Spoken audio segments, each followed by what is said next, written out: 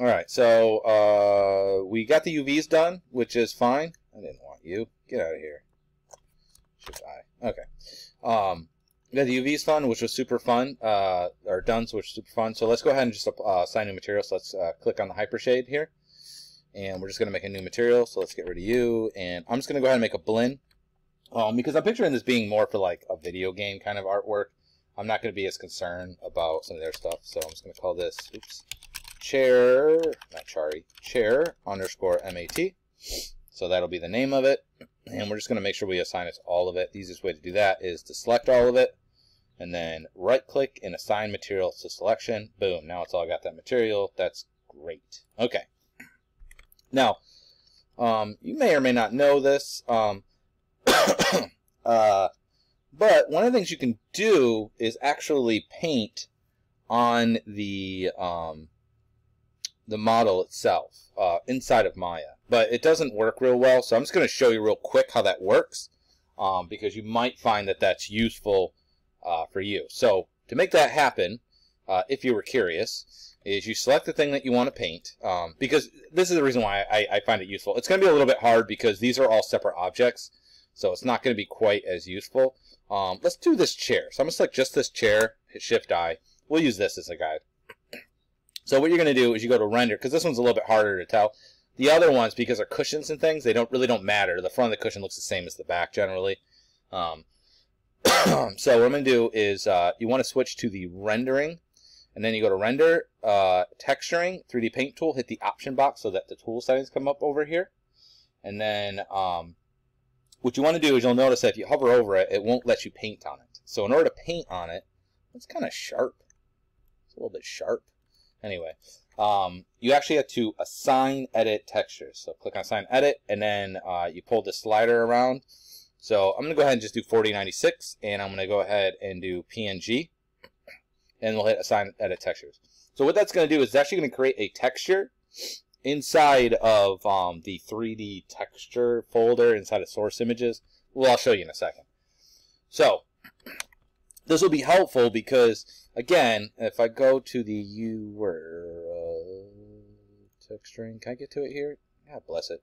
We'll do it this way. Window, maybe it's under modeling, UV editor. If I go in here, you can see it's kind of hard to tell what's what. Like, I don't know what piece this is per se, right? We didn't really organize this in any sort of way. I have a guess as to what some of these are, but it might be kind of hard. So what you can do, what I'm going to do is this. I could paint on this. So what I could do is, okay, so I already set up the texture. And then what we're going to do is I'm going to click on the color. And what I'm going to do is I'm going to say, okay, the front, I'm going to do kind of what this is, although this is sideways. I'm going to say things on the Z-axis are blue. Things on the side are red, and up and down are green. And I'm just going to do light color for front and dark color for back. And that'll probably, hopefully, help me understand where things are. I'm just going to do it like that. So I'm going to go to color here, and I'm going to choose light blue.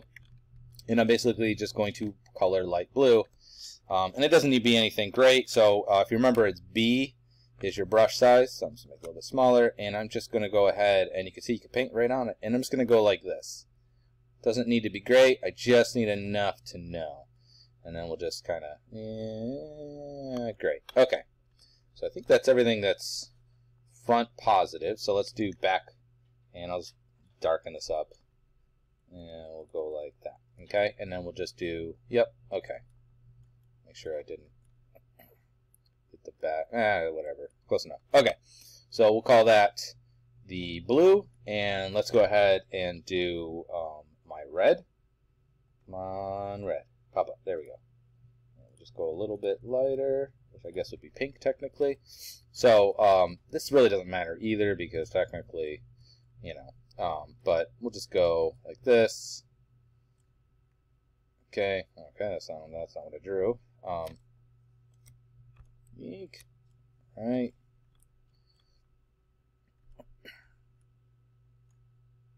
And it's a little bit slow because it's got to like update. So I think that's everything that's that side, right? So now I'm just going to go ahead and do the dark version. And I'm just going to go wonk and wonk. Yep. That's great. And whoop, and whoop. And then lastly, we'll go like this. And then it's going to be green. So, is it green? Yeah, it's green. Okay. We'll just go lighter green. And I'm just going to draw a line here. Draw a line there. Line there. And here. And then we'll just do dark green. And we'll go, woo! Okay. Now, you could actually try to paint things this way if you wanted. You know, I guess if you're trying to roughly, like, just lay things out. But we're going to call that good enough. Okay. So, now what I need to do is actually save this. So you see down here, you go Save Textures. There's a way to update on stroke and save texture on stroke, but I'm not going to worry about that. So we'll just hit Save Textures. And that will actually save it. Good.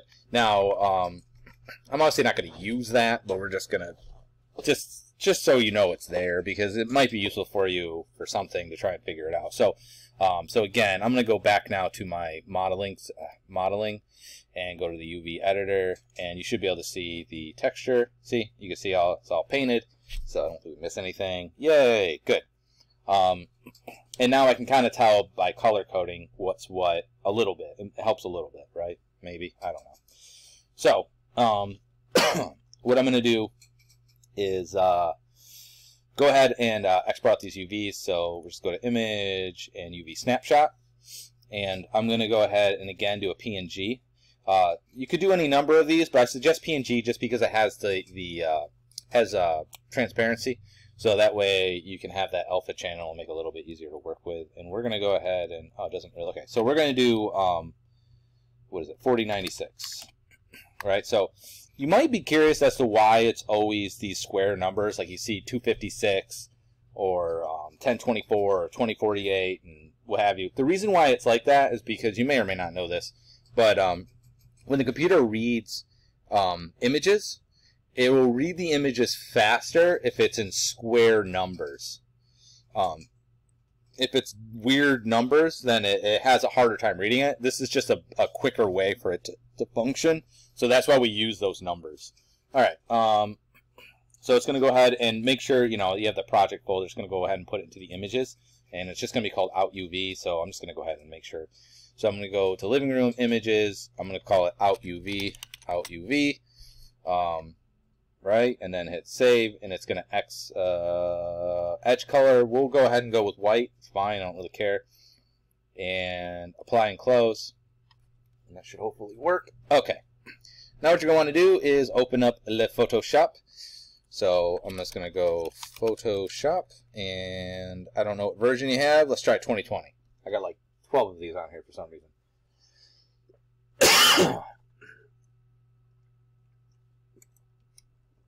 And that's going to load up. And while that's loading up, I am going to show you what I did over here. So if I go to my, what is this one called? This is Living Room Maya. So if I go to the project folder and you go to source images, and then you'll see there's that image that we made earlier with the blue and the green and all that. It's actually underneath 3D paint textures. Boom. And then here it is. There's that picture. Okay. So you might find that helpful. Maybe, maybe not. I don't know. But there you go. All right, so we can actually bring that in as a guide as well, which I will.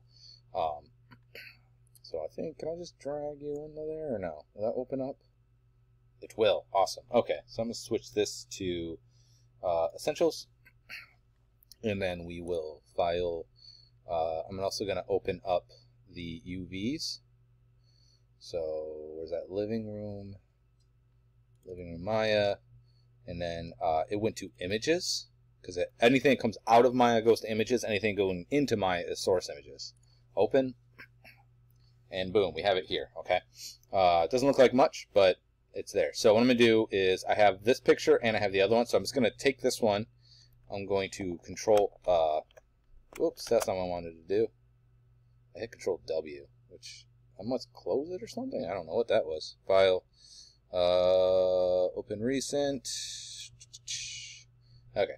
I meant to do Control A, Control C, and then Control V, and I'm just going to put underneath my UVs, which if I Control plus plus plus plus plus, you can now see those underneath, right? So I did it 496, which is good.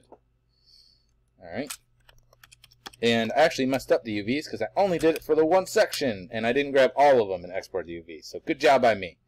So let's close out of that. And let's go back in here. So Q, and have nothing selected, and hit Shift I. And then I'm going to select all of this and unselect this. And then now we will do image and UV snapshot. And I'm just going to call it the same thing, apply and close, override it. And then close that out and open up this, and now open it up again. So I can just do open recent, and since it replaced it, it should be correct now. So, and that's already in the thing, so I'm just going to hit Control V again, and I'm going to put underneath, and I'm going to rename layer 1. We're just going to call it UV snapshot, and I'm going to lock it, so that way I don't accidentally get it messed up. Now, you might find it a little bit hard to see, like when you're farther out, and I agree, it is a little bit harder to see. So what I'm going to do is I'm going to unlock this real quick, and I'm going to go ahead and do this as lighten for the layering, and then I'm going to put this in a folder, okay, and we'll call this multiple shot, I don't know. And I'm going to take this, and I'm going to Control J to duplicate it. And then I'm going to take this one and move it down a little. Oops, hit V first, and then use the arrow keys to move it down a little. Move it down one. And then Control J and move it up a couple like that. And then Control J. 1, 2, 1, 2. Moving it to the right one, and then Control J and move it to the left. Let me just Control plus and see. Okay, so they're a little bit, let's see. There we go. So basically what I'm doing is I'm just duplicating it, and I'm moving them all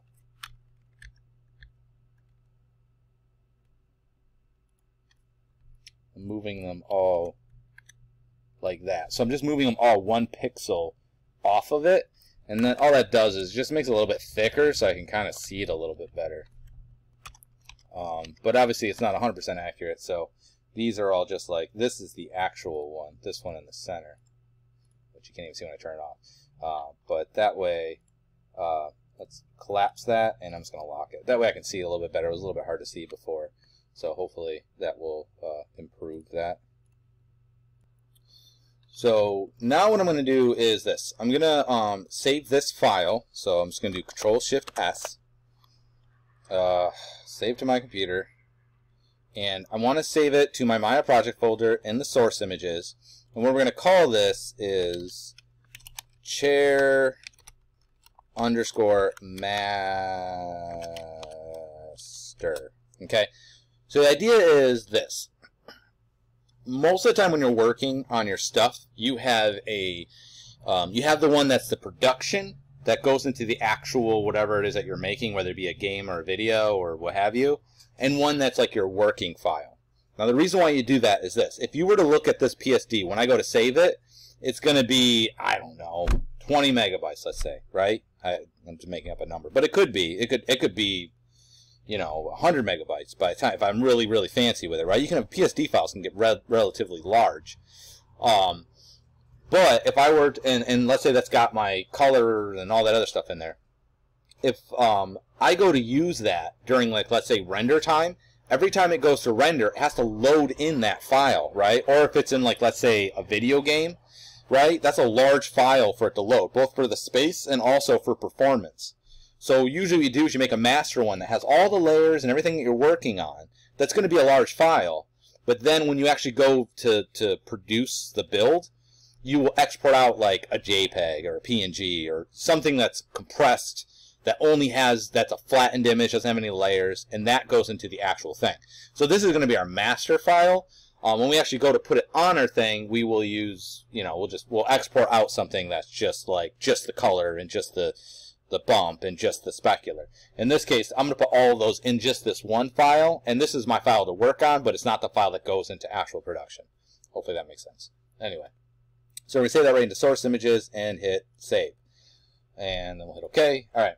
So the next thing I'm going to do is this, and this is something I want you to do for yours as well. You're not going to use mine, you're going to use yours. It's not me, it's you. I want you to do this. I actually got to grab my file. I want you to take pictures of whatever it is that you're using, but I would just suggest doing a chair like I'm doing, of like fabric of the chair itself, of different aspects of it that you can use for the texturing. Okay, so I'm gonna grab my pictures, and then I'm gonna pause the video, grab the pictures, and then I'll show you what we're gonna do. Okay, so I just took all that. I just used my phone because I don't have a nice camera. But maybe you do. If you do, use a DSLR or something, whatever you have. I'm just going to make another folder inside of my source images folder, and I'll just call this like reference images. I wouldn't normally suggest keeping it inside of your Maya folder. Like, I'd keep it as like a separate thing, like part of your projects, but we're just going to throw them all in there so that way they're all in one spot. So I'm just going to throw that in there, and we'll take these, and we'll throw these in there. Okay. And then basically I'll just show you real quick what I got. So I more or less I took a bunch of pictures of fabric of my couch. So you can see I would suggest taking a bunch of them, even if it's the same shot, because if you can see here I got it blurry. So this one looks pretty sharp, but then this one, you know, trembly fingers, this one's also blurry, right? And that one's okay.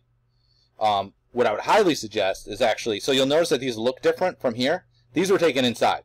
So the inside obviously is going to have more superficial lighting and things like that. But also, because you don't realize it because your eyes automatically adjust, but when you're outside, the lighting is much, much brighter. It makes less work for the camera to have to try and compensate for what's going on. Like, so it can have a shorter exposure. It can take better pictures, more or less. Okay. So I just grabbed one of my couch cushions and I just dragged it out there. And then I just took different levels of pictures, right? So this is kind of an overall picture, so I see what the cushion looks like. I also took pictures of the seam and my dog, apparently, because I might be able to use this on my seams of my my thing. And there's another one there, and another seam, and then there's like a seam that goes down the side, so I might be able to use that as well. So these are the pictures that I have. So what I want to do, first off, is we're just going to make a seamless texture. So if you look, more or less, I have 3 levels. I have a close-up, a medium, and then far away. So I got to kind of look to see what will work. The far away one's actually not bad. Because here's what you got to think about, is that the more close-up that you get, the more it's going to have to repeat. And so if it has to repeat a lot, it's going to be more obvious. But you obviously have to have enough enough resolution there in order to support it. So I'm thinking what I'm going to do is split the difference. That's not too bad, though. Where's my... That's stupid. Okay. I'm going to split the difference, I think, and maybe grab the middle tier one. So let's see. Which one was that? Is it this one? We'll use this one. So I'm going to grab this, I'm going to throw this into Photoshop, and I'm just going to show you how to make a seamless texture, okay? So I'm going to grab, like, maybe this section. Obviously, you want it to be as straight as you possibly can get it, and then kind of go from there. So I'm just going to grab a section, and then I'm going to use it to make it seamless. So what we're going to do is this. I'm going to go to Image, and I'm going to crop it. Now, I could crop it this way. Actually, you know what? Maybe I will crop it this way. So I'm going to go to my crop tool, and normally you just do ratio, you just cut whatever you want, but there is width, height, resolution. But I want to do a 1x1 square. No, let's do... let's see. Can I do 1024 px by 1024 px, or not xp, px. Yeah, but see, that's going to resample it. I want to cut it down. I think I'm going to do it this way instead. So let's not do that. Cool. Cut it anyway. We're just going to go to image, and you'll notice that there's image size and canvas size. If you use image size, what that does is it actually scales the whole picture as a whole. If you do canvas size, it's going to scale the outside of the picture, so in essence, it will crop anything that doesn't fit in it. So we're going to do canvas size, and I'm going to switch this to pixels, and we're going to do, let's do 1024 by 1024, because notice there's no resampling. And I'll hit OK, and hang on, cancel, and we'll hit OK, and canvas smaller than the current canvas size, some clipping, that's fine. And let me see, will it let me, wait, let's undo that. Let's unlock that first, because otherwise what's happening is it's cutting it when it happens.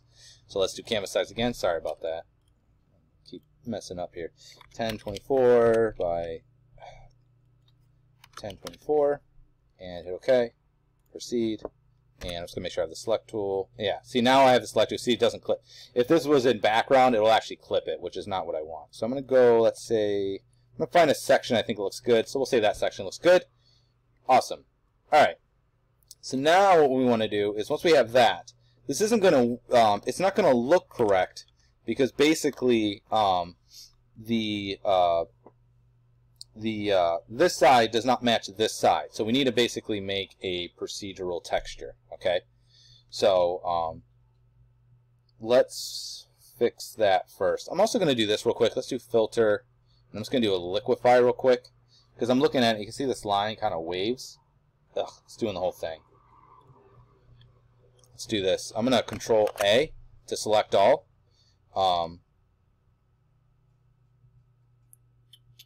Yeah, never mind, that won't work. Okay, we're just going to go ahead and do this. So we're going to go filter, and we're going to go other. You're going to go offset. And if you remember, this is 1024 by 1024.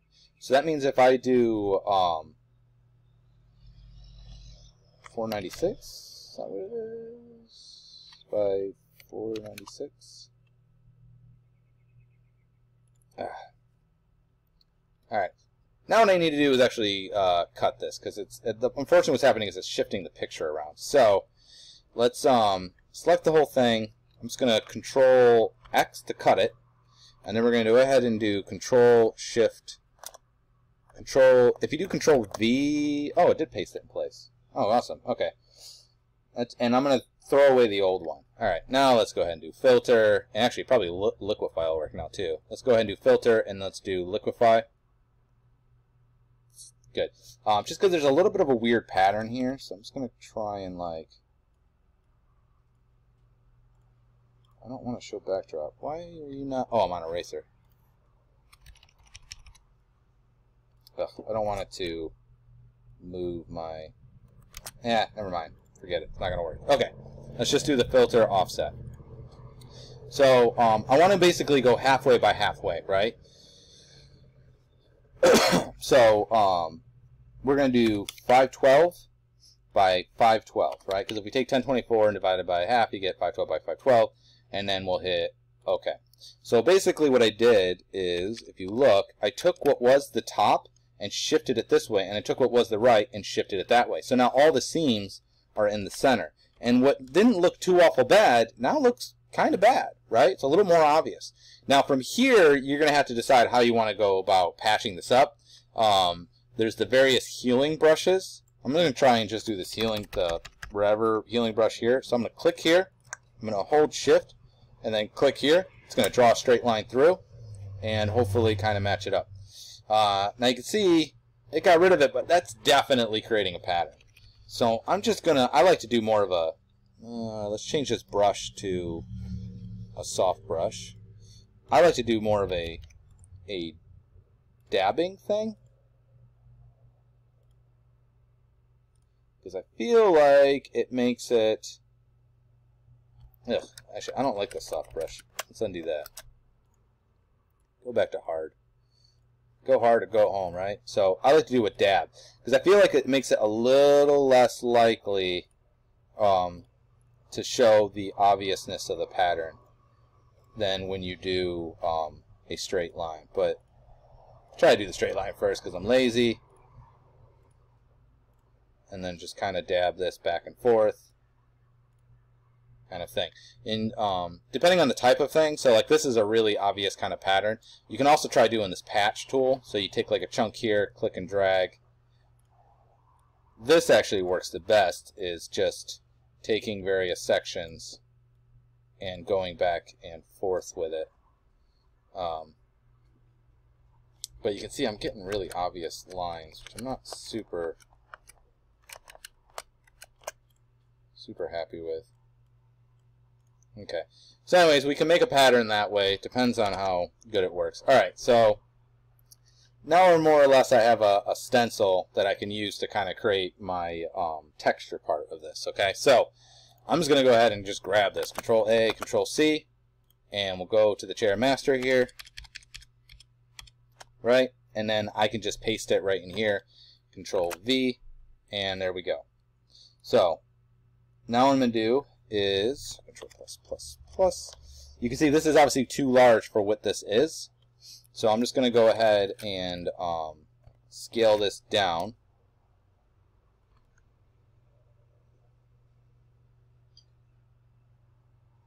Oh, I forgot to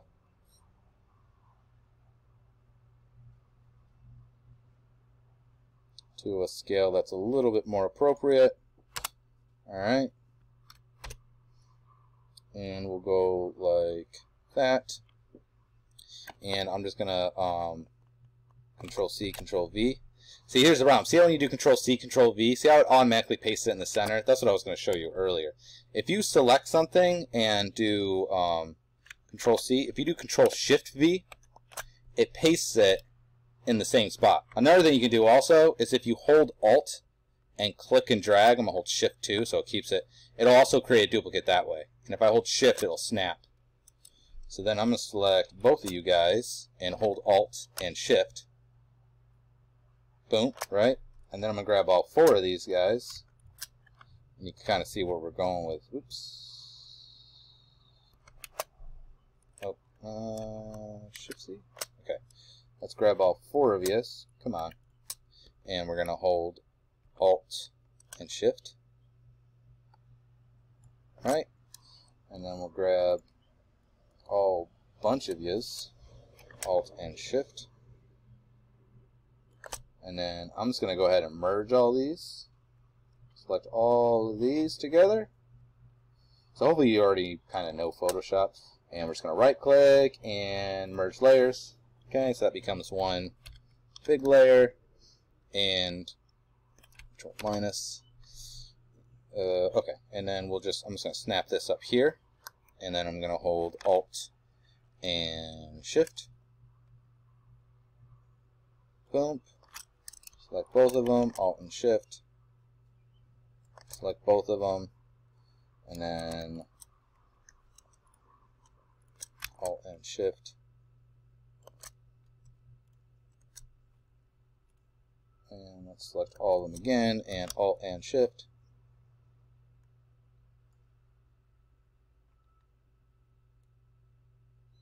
That's so stupid. And I'm going to do auto select so I can just select this and this, Alt and Shift. Alright, I thought, okay, there's auto select. There we go. Alt and Shift. Stupid thing. Okay, what happened to, there we go. Let's go ahead and just merge these all again. Merge layers.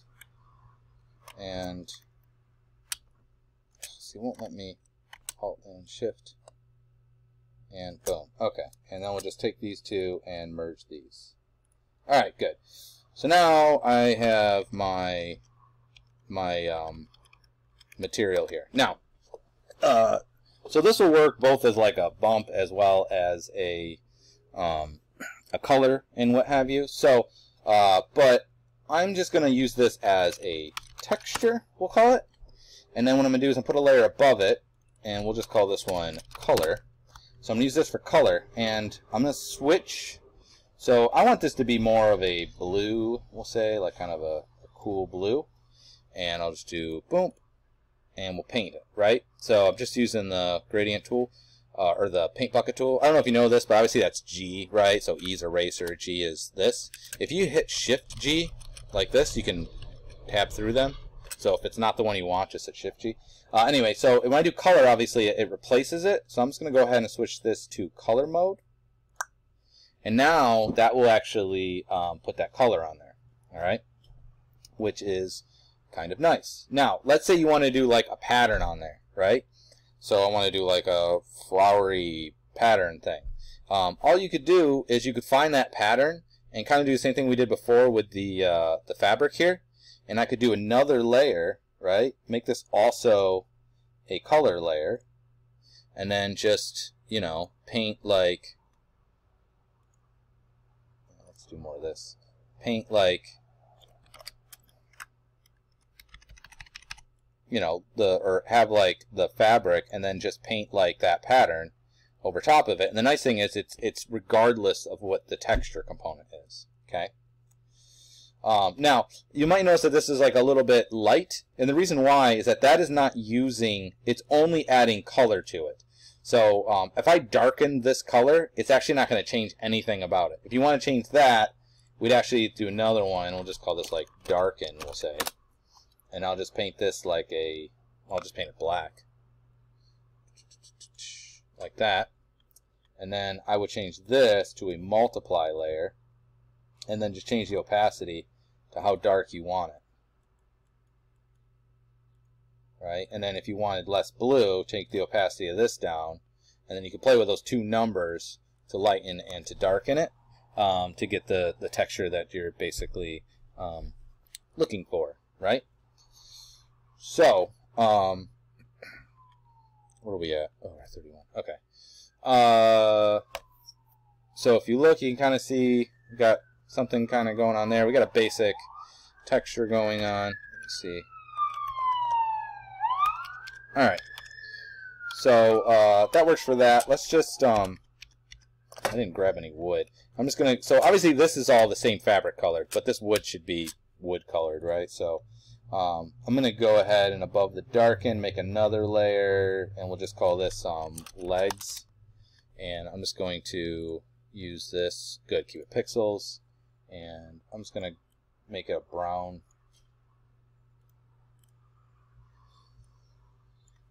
color, and we'll just go like that. Good. Alright, we'll call that good.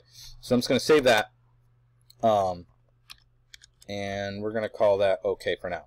So, let's export this out real quick because I'm going to show you what we're going to do with it next. But you could go much farther with this. Obviously, I would add more layers to kind of break it up and stuff. But I'm going to show you kind of another way of using Photoshop that you may or may not like. But this is kind of a start. So if you have a bunch of different colors, try to get all those base colors. Try to get the base kind of textures and things like that done.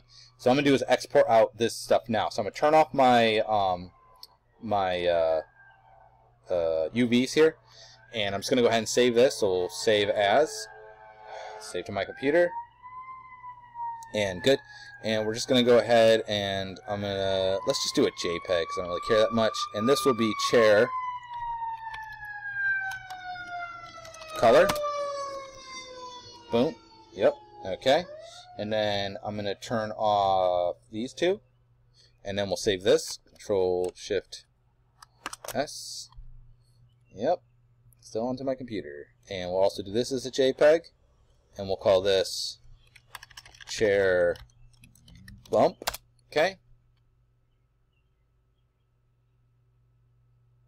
And I kind of messed that up. Hang on a second. We have to have the legs on there. So Control Shift S again. And yeah, here we go. Don't show again. And we're going to save. So I should have put the legs on because otherwise the legs are going to be bumpy. And I don't want that to happen. So save over the chair bump. Hit save. It doesn't matter if it's got a color because it will just take that as a the gray value. Okay, so let's turn that back off and good. Now what I need to do is this. I'm going to do another layer and we're going to call this specular. And what we're going to do is actually delete that. We'll just duplicate the legs. I'm going to take the legs and I am going to duplicate them. So Control J. I'm going to call this one specular. And what I'm going to do is use my paint bucket and we're going to do kind of a lighter mid-gray, and then I'm going to do black for the rest, okay? Because the legs would have a little bit of shininess, but the chair would not. So this is going to be my specular layer. So let's go ahead and save this one now, and save this also as a JPEG, and we will call this chair specular, okay? Save, hit OK. Alright, and then let's just turn everything back on and just Control S to save it as my master again, and we're going to call that good. Okay, so let's go ahead and just load that in here just so we can see what we have so far. So one of these select, doesn't really matter. Actually, just open up the Hypershade. Let's go ahead and just attach all those, and then I'll show you what we're going to do in the next video. So boom. So color. So it's bringing me to that node that we made. So I'm going to click back in here. So I don't want what's there already because we did that from drawing it. So we're going to break connections. Right click, break connections. Click on this, choose file, hit the folder, and choose your color. So I would spend a heck of a lot more time than I did, obviously, on all of the various things. So like, you know, adjusting your colors and specular. Again, file, choose the specular color. Map, so specular, open, back here, and then bump map, click on that, file, and make sure it says bump, and I usually change the bump depth to like 0.1, because I find 1 is like a whole lot. Click on this arrow, and this will go to where the folder is, or where you make the connection, and hit open, and boom, now we should have our chair. Okay, so could look a little bit better. So I'm thinking the thread count is a little bit high, and I also don't like the bump as strong as it is. So I'm going to select it, or sorry, don't need to select it. Just click on that, the Hypershade, and click on the material. And if you click this, it shows the inputs, outputs. And I'm just going to look for the bump, and not the UV, there we go, the bump node. And it's still too strong. Let's do 0.01. See what that looks like. Yeah, I just want a hint of it, because it's not like a Ruffenhausen. Alright, so that obviously doesn't look great, but it does work at its most basic sense. Some of the seams are where the seams should be, so it just looks like stitching, which is fine. But we could definitely make it look a little bit nicer, and usually that involves doing like pre-shading and things like that. So what I'm going to do next is show you how to texture, yet again another way, inside of Photoshop.